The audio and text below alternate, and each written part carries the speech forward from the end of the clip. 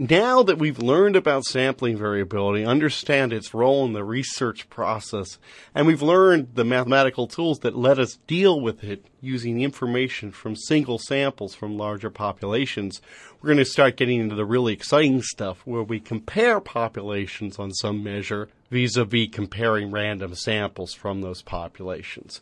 And to start, we're going to introduce this whole idea of hypothesis testing through something called the paired t-test.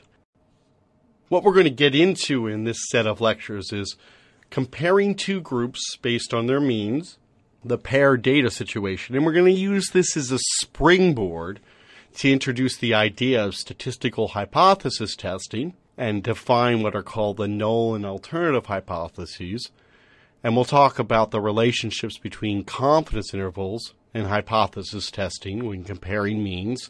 And we'll spend a fair amount of time talking about something called a p-value, defining it, how to compute it, what it can tell you, what it can't tell you, and other good stuff.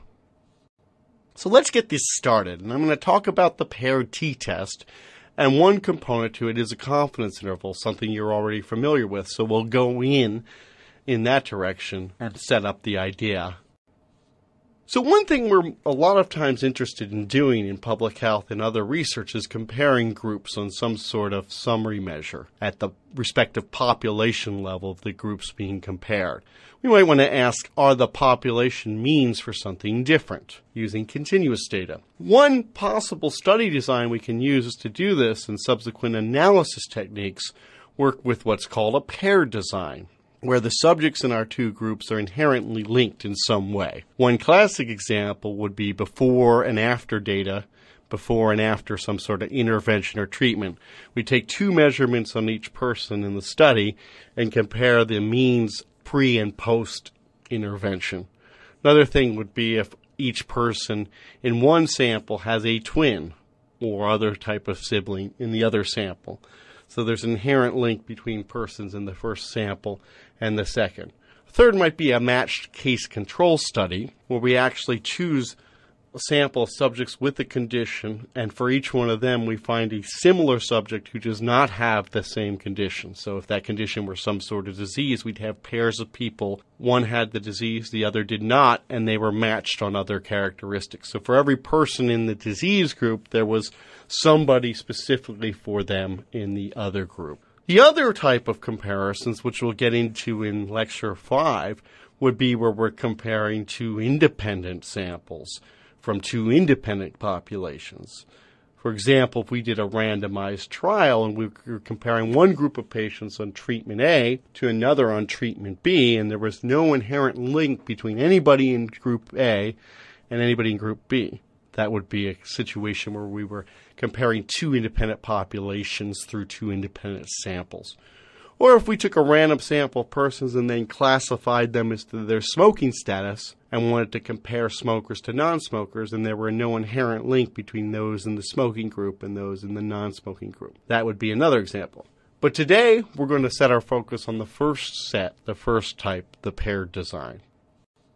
Why is pairing sometimes done in studies? Well, it controls extraneous noise in some sense because each person acts as their control. Ostensibly, for example, in a before-after study, the idea is that the other characteristics of the person whose measurements are being taken before and after some sort of intervention or stress are similar. One of the only variables in that process is the introduction of the intervention or not. These are also good ways to get preliminary data or estimates to be used to develop further research. And we'll give some examples of that. So we're going to start with an example to set this up. This is data on 10 non-pregnant premenopausal women between 16 and 49 years old who were beginning a regimen of oral contraceptive use. And these women had their blood pressures measured prior to starting oral contraceptive use and 3 months after consistent oral contraceptive use. The goal of this small study was to see what, if any, changes in blood pressure were associated with oral contraceptive use in such women, in sort of the population of non-pregnant premenopausal women 16 to 49 years old. So the data on the following slide show the resulting pre and post oral contraceptive use systolic blood pressure measurements for the 10 women in the study. So here is the data in tabular format. And it's just a stacking of 10 observations. In the first column, we have the blood pressure measurement before oral contraceptives for each of the 10 women. Second column, we have the blood pressure after oral contraceptive use. And then in the third column, calculates the difference after blood pressure minus before. And then we have the summary statistics below. The mean blood pressure in the 10 women prior to oral contraceptive use was about 115.6 millimeters of mercury.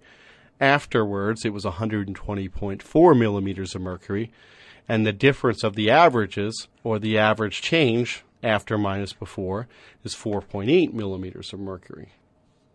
And just something to notice here, the sample average of the differences is 4.8 millimeters of mercury, as I just stated. That actually equals the same thing as if you were to take the mean after measurements of 120.4 millimeters of mercury and subtract the mean before measurements of 115.6. So whether you actually take the mean at each time point and subtract them, or take the differences first and then average them, you'll get the same mean change.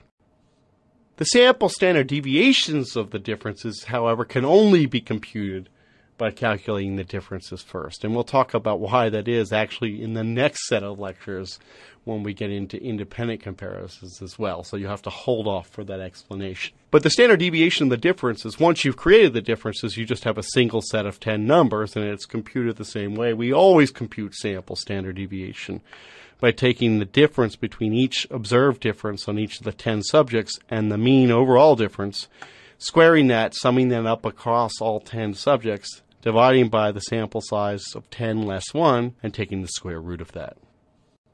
In essence, what we've done right out the gate is sort of anticlimactic. As I said, we've got this two-sample comparison, and what we have done immediately is reduce the blood pressure information on two samples, the women prior to their OC use and the woman after their oral contraceptive use, into one piece of information. We've collapsed the two samples into one, a sample of differences. And this is actually the standard protocol for comparing paired samples with a continuous outcome measure. So what we want to do is we want to draw a conclusion about the association of oral contraceptive uses and blood pressure in the population of women who use oral contraceptives. Is the average change in blood pressure zero or not? Is there any association after we've accounted for sampling variability? And sometimes the term expected is used for population average. That's a technical term. A synonym for mean is expected value at the population level. So what we've used mu to represent the population mean. Mu is the expected or population mean change in blood pressure. And right off the bat, we've got a sample of differences. We've got a sample mean of the differences. We've got a sample standard deviation. We should be able to go ahead and create a confidence interval for the true mean difference. So here's just like we did in the last section. We've reduced this thing to a single sample of differences, and we're going to go ahead and create a 95% confidence interval for the mean change in blood pressure in the population of women taking oral contraceptives after starting OC use compared to prior or before OC use. And what we do, we've got a sample size 10, so we take our estimate, our best guess from the mean from the sample, X bar of the differences, the sample mean of the differences, and we'd add and subtract a little more than 2 standard errors because we have a smaller sample. And where would we go to look up the number we needed? Well, to that table I gave you in the last set of lectures or online. It turns out we go to T distribution with 9 degrees of freedom, and we'd want the amount that cuts off 95% in the middle of such a distribution. It's about 2.26. So our confidence interval estimate based on this data would be the sample mean of 4.8 plus or minus 2.26 estimated standard errors. And that gives a confidence interval for the true mean change after minus before in all such women of 1.5 millimeters of mercury to 8.1. So in essence, all the values in this confidence interval represent positive possibilities for the mean change after minus before. And if we wanted to do this instead, of course, we could go ahead and use the CII command. And what we do is give our results here, CII, and then our sample size is 10, our sample mean of 4.8, and our sample standard deviation of 4.6. And you can see we get the same result here. Now, something to think about. We've only looked at a sample of size 10. Our confidence interval is wide because of the uncertainty in such a small sample. But notice that the number 0 is not in the confidence interval. All of the possibilities for the true mean change after minus before, or even after accounting for sampling variability, are positive. Because 0 is not in the interval, this suggests that there is a non-zero change in blood pressure over time, or at least a non-zero association between blood pressure and oral contraceptives in this population. The phrase statistically significant change is sometimes used to indicate a non-zero mean change. In other words, if the confidence interval, the 95% confidence interval, does not include 0, we might say the change is statistically significant. And we'll come back to that term in the next section. Just something to think about before we explore this further. Just because there's some evidence of an association at the population level, there's nothing about this study that proves that that is because of oral contraceptive use. And this is one of the difficulties in making strong, substantive conclusions from such a study. The blood pressure change could be due to factors other than oral contraceptives. Even though each woman was her own control, this was done out over a 3-month period. Changes in weather over the pre and post period could have an impact. Changes in the personal stress levels of the woman, other things that were temporal or seasonal could affect it. So what we'd really want to do a more rigorous study would compare this group to a control group of comparable women who were not taking oral contraceptives.